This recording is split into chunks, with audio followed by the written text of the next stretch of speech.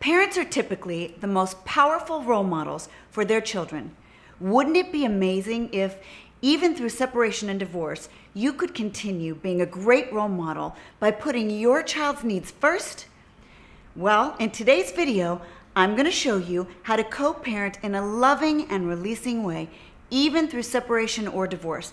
And yes, it is possible.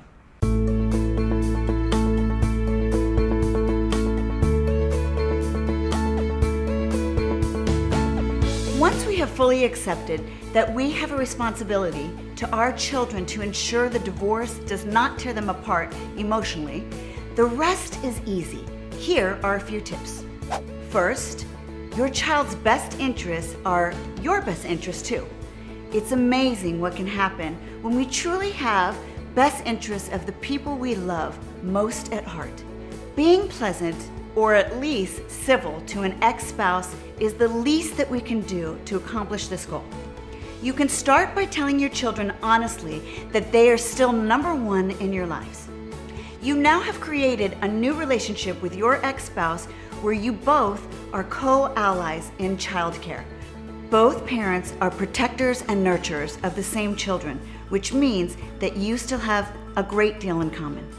If there is a lot of tension in the relationship, then consider postmarital counseling to get through the rough patches and help with the co-parenting plan.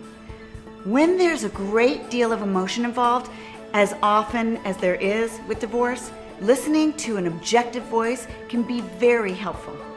And finally, don't play the blame game when it comes to your ex-spouse.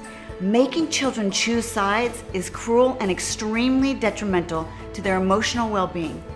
Parental fighting might be inevitable, but try to keep it private so it doesn't cause resentment and additional pain for the children. I'm Dr. Wendy O'Connor. Visit my website at drwendyo'connor.com. You can follow my blog and check out my podcast on love and relationships. You can also leave a comment or email me there as well. And while you're on my site, make sure you sign up for my monthly newsletter. Thanks for watching and stay open.